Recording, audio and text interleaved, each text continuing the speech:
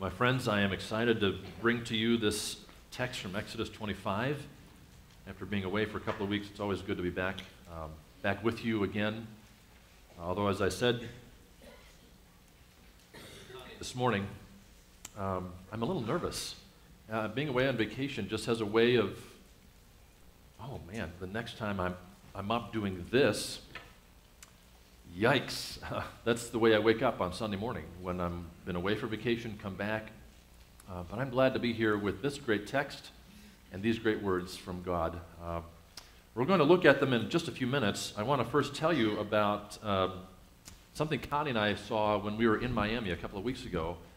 We just had dinner, we're out for an evening walk, and we come across a building that looks kind of like a church. So we wander up to the front door. I guess I'm kind of strange that way. I like churches, just different churches, seeing what they're doing, you know. So I peek into the windows, and we look at the bulletin board next to the main entrance, and there's all kinds of announcements and then the door opens, and a young man comes out with this. It's a bulletin, hands it to us, and says, "Welcome, glad you're here. If you have any questions, let me know, and this will tell you a little bit about what we're all about." And here's the first page of the bulletin. Energize your life. It calls us to energize you, renew yourself. And then it identifies a few of the seminars coming up. There's an energy medicine workshop on March the 5th. Back on February 7th, there was a reconnective healing seminar. Last week, Sunday, the third one that you see there, the third picture, manifest the life of your dreams. And on the very corner, maybe you can't quite see it, but there's the name of the congregation. It's Unity on the Bay. One of the pages, actually the back side, tells a little bit about Sunday celebrations. They are at 9 in the morning and 11 in the morning. And you might wonder what kind of speakers would come to a church like Unity on the Bay. And here's one. His name is Panache Desai, and he's been named a New Thought Leader by Oprah. And the title of the speech that he wants to bring in March is From Unachievable to Unbelievable, Accessing Your Vibrational Awesomeness. Now,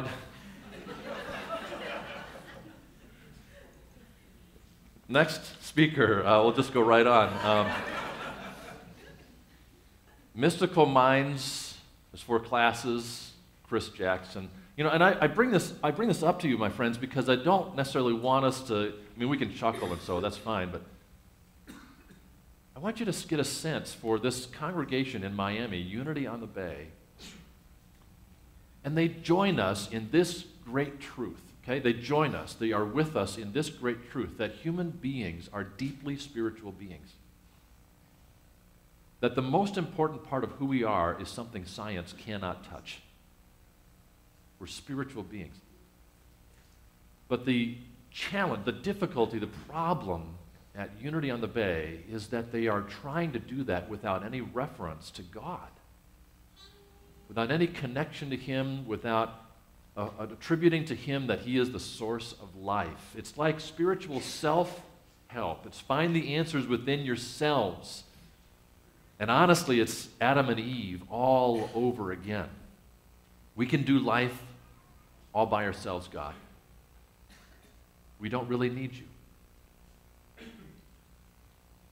And there are expressions of this kind of thinking all throughout our culture today. Donald Trump's nominal Christianity, claiming to be a Christian, and yet his life bears no evidence whatsoever that he is a follower of Jesus Christ.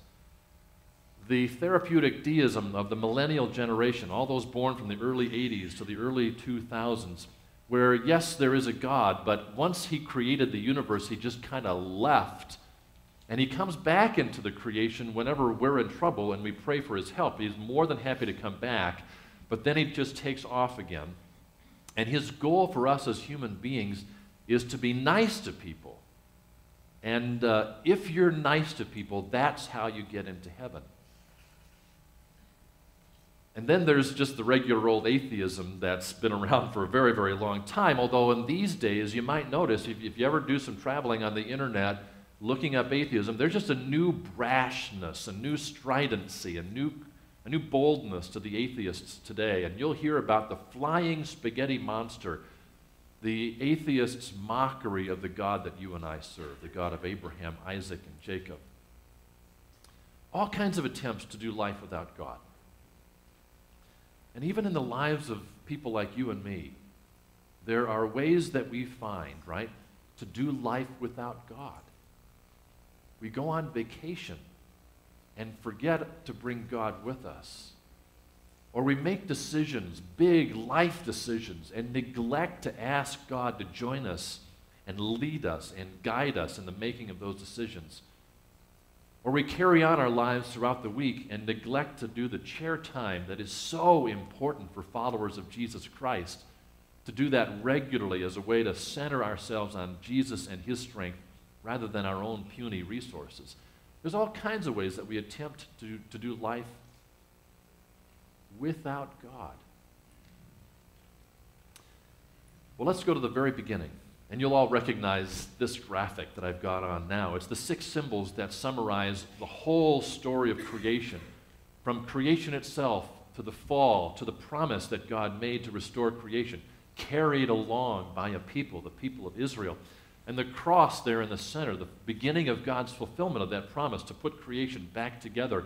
And then the horizontal arrow where God continues to send His promise to His world through a people, now the church. And then finally another downward arrow where at the end of time, and Revelation tells this story, creation will be regained and restored when God comes down again to make all things beautiful.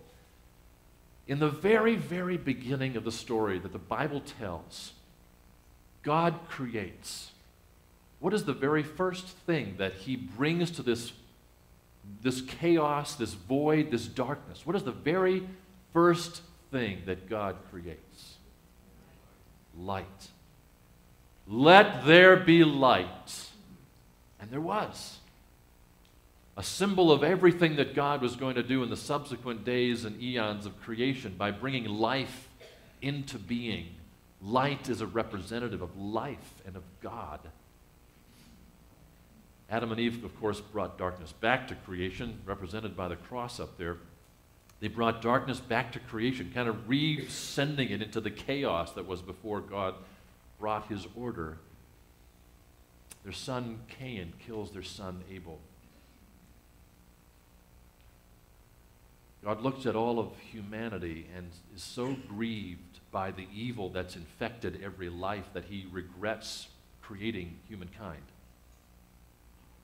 A number of humans in a certain location build a tower, the Tower of Babel, as a way to proclaim that they are the gods of their own universe, the masters of their own destiny.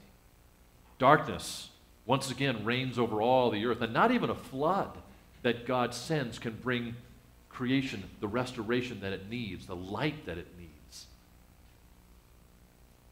Darkness comes over not just the surface of the deep, as was the case before creation, but now after the fall.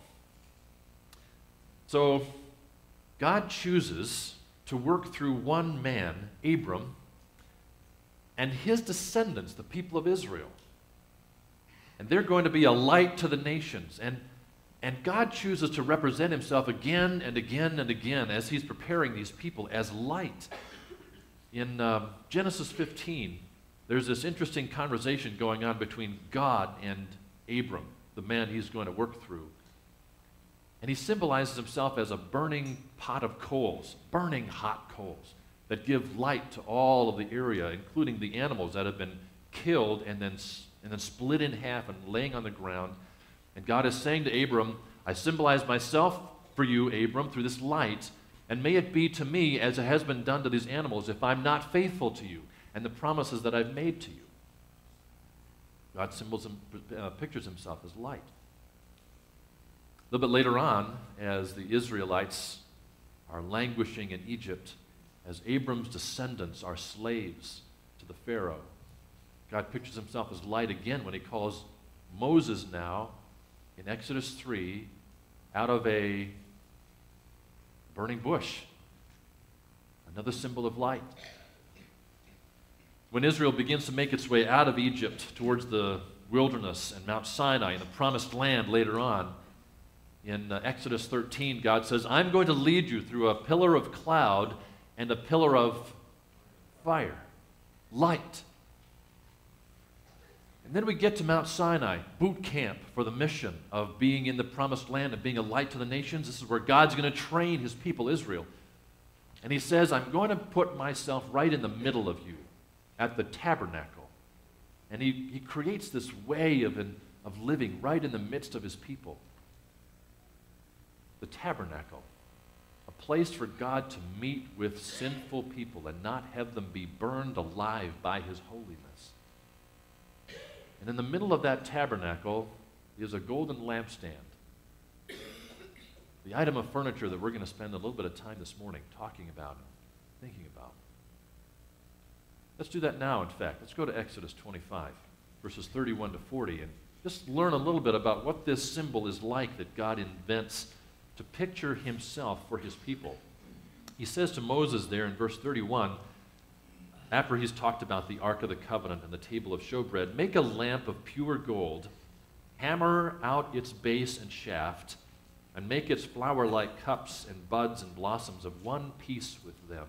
So this whole thing, this complex piece of furniture with its 7 branches, is going to be hammered into place so that it looks like one item of solid gold.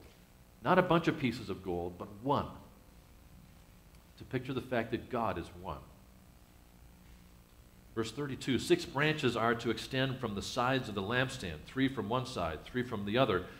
3 cups shaped like almond flowers with buds and blossoms are to be on one branch, 3 on the next branch, and the same for all 6 branches extending from the lampstand. And on the lampstand there are to be 4 cups shaped like almond flowers with buds and blossoms. 1 bud shall be under the first pair of branches extending from the lampstand, a second bud under the second pair, and a third bud under the third pair, 6 branches in all. The buds and branches shall all be of one piece with the lampstand, hammered out of pure gold. And then make it 7 lamps and set them up on it so that they light the space in front of it. Its wick trimmers and trays are to be of pure gold. The talent of pure gold is to be used for the lampstand, and all these accessories. See that you make them according to the pattern shown to you on the mountain. 7 lamps. 7, the number of completion. Highly decorated, absolutely beautiful, as God is beautiful. One piece, as God is one.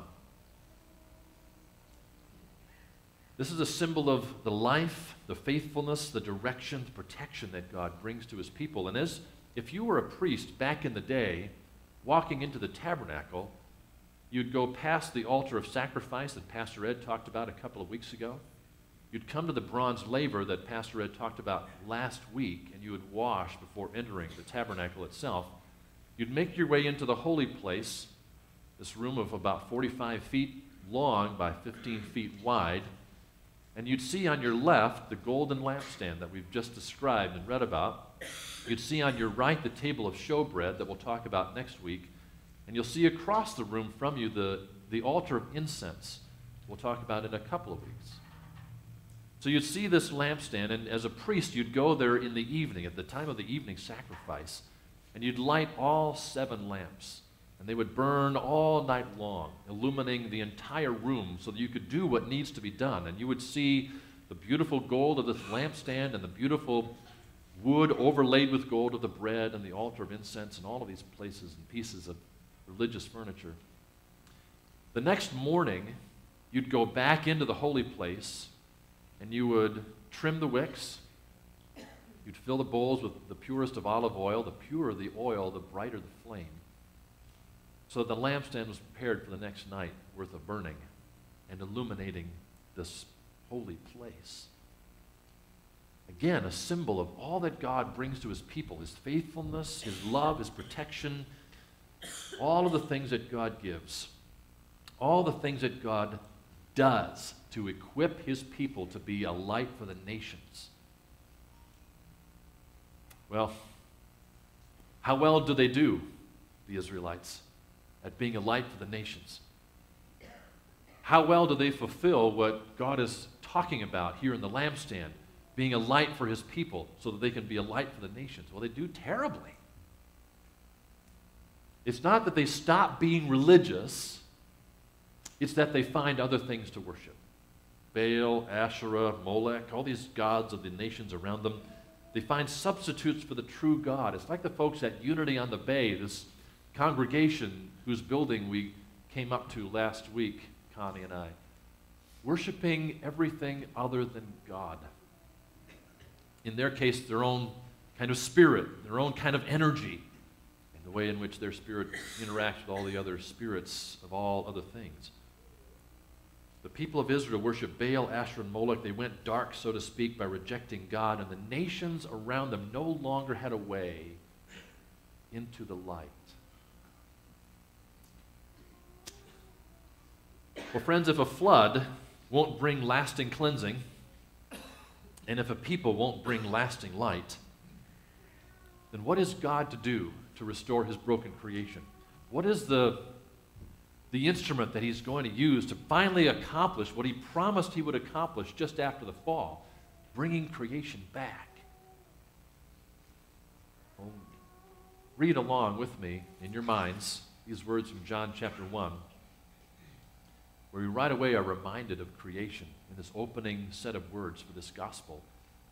In the beginning was the Word, and the Word was with God, and the Word was God. He was with God in the beginning.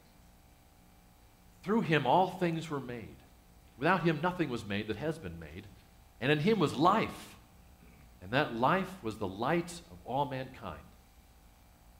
The light shines in the darkness, and now John is commenting on not creation any longer, but on what the light is doing now.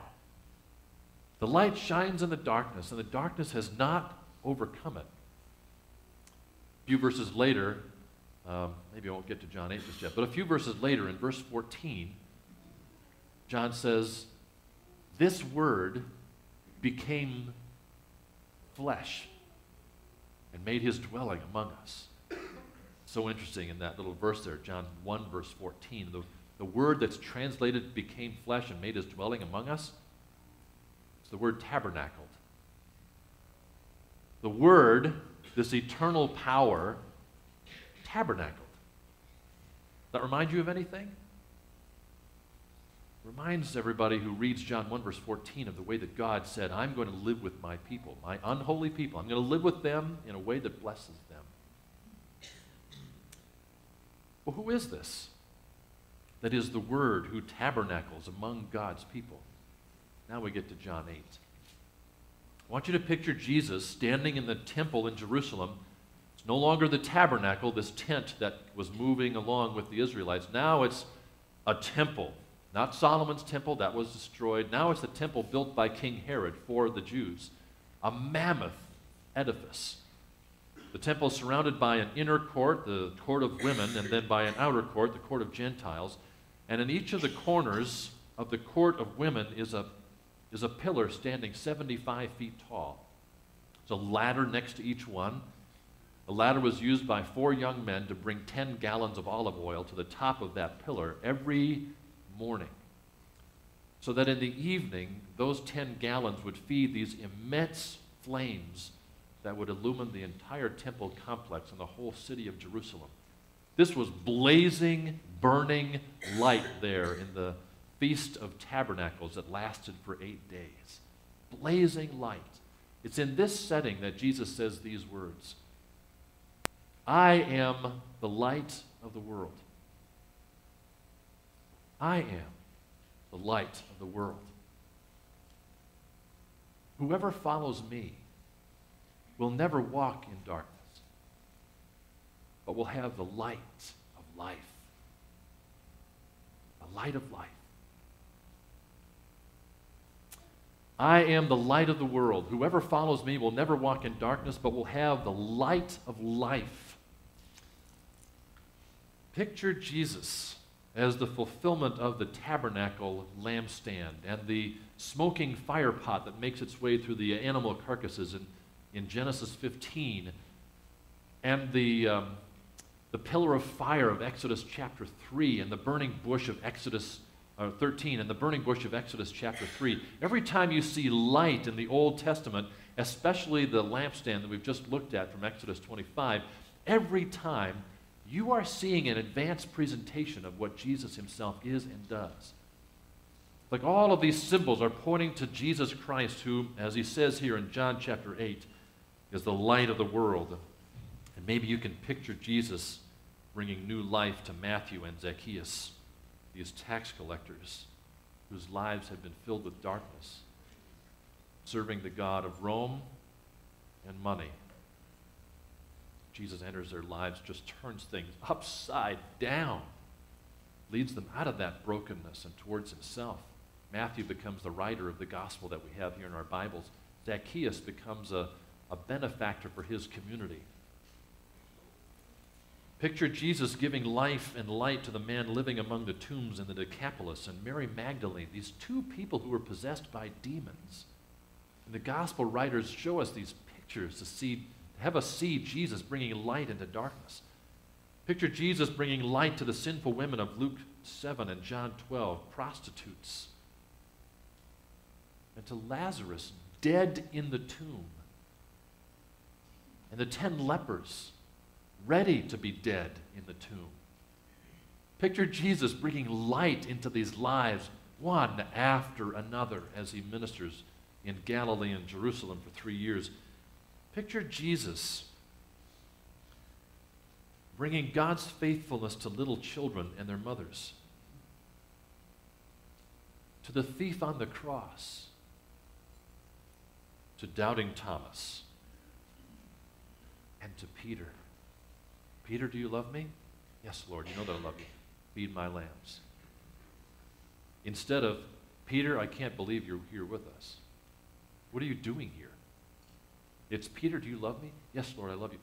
Feed my lambs. Continue to do the work that I've called you to do, Peter. This is light flooding in to Peter's life. Picture Jesus bringing God's protection to all sinners by dying on the cross as our substitute before God's judgment, and taking us off the train bound for eternal destruction and putting us onto a different train, the train bound for the new creation, where all of God's will fully illumine all of life all the time. Picture Jesus rising from the dead and starting a new pattern for this world that's so broken and so dark, where life and light comes out of darkness, where life comes out of death. Picture God in the form of Jesus Christ shining into your soul and illuminating every corner, every nook and cranny of the place, bringing to light things that you'd rather keep dark, things you've never told anybody about. Picture Jesus shining himself into those places, illuminating those places with his grace, making clear to you that you do not need to fear this light. It will not be overcome by darkness, but will overcome all darkness. And all the brokenness that you find in your life, the stuff that you've been trying to forget about as you kind of make your way through work, leisure, home life, or whatever, all these things that you thought were untouchable by the light, Jesus shines his light into and begins to change and transform and heal. Picture Jesus at your side as you are in the chair every morning or maybe every evening, whenever that time is in your day, giving light to you as you listen to him speak. And picture Jesus shining his light into the world through the church. Picture John Paul II speaking truth to the communist leaders of the Soviet Union 3 decades ago and giving hope to all those shackled under the tyranny of that union, from Yugoslavia to Romania to his own homeland in Poland, giving courage to them to rebel against that tyrannical government. Picture Archbishop Desmond Tutu in South Africa speaking truth and light to the apartheid regime and leading people to sense that there is a way out of this despicable separation between blacks and whites. There's a way for the church to speak truth and love and grace and reconciliation.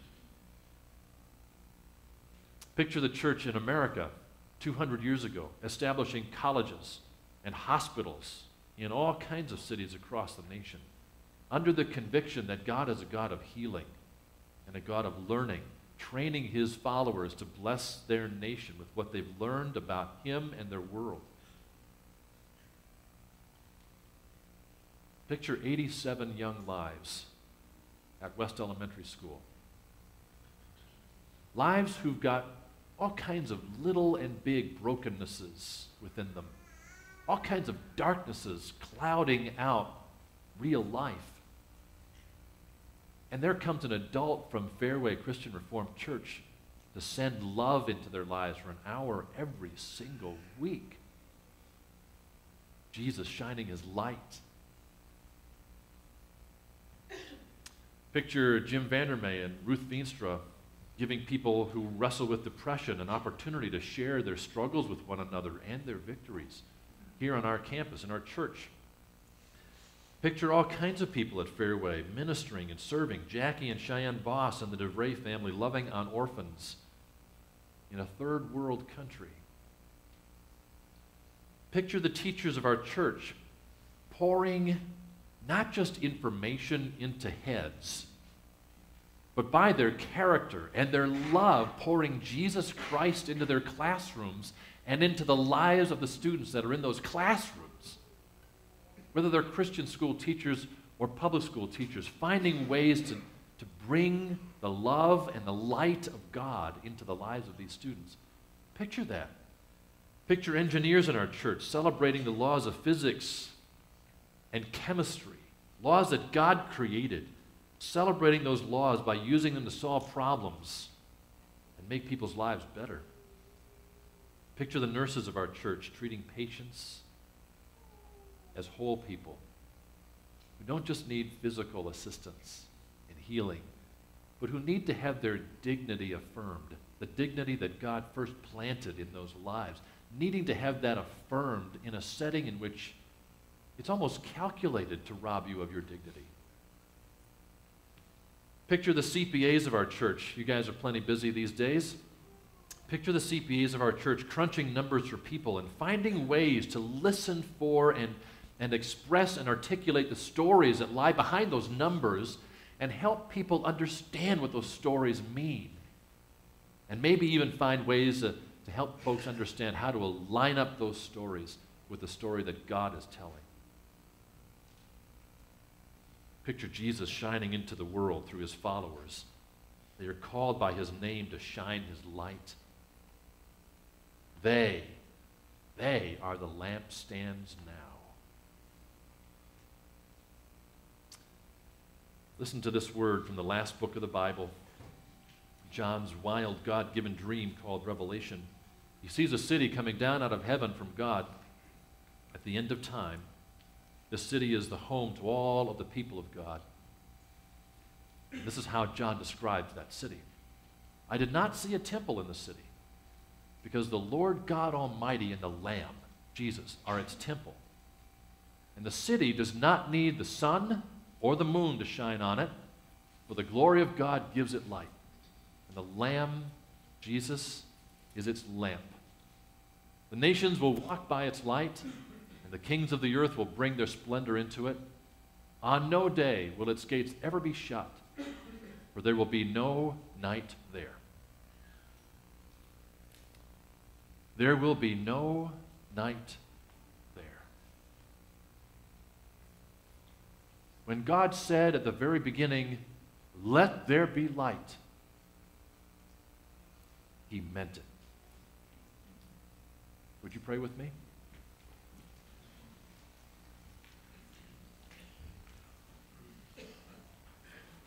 Lord Jesus, light of the world, shine on us. Lord Jesus, light of the world, through your death in our place, shine on us.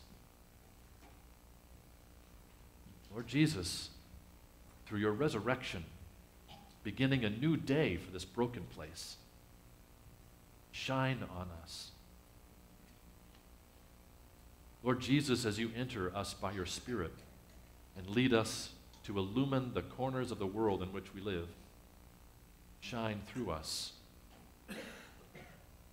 Lord Jesus, when you return, the city doesn't need the sun, the moon, or the stars, because you are here. Shine on us. We pray in your precious, precious name.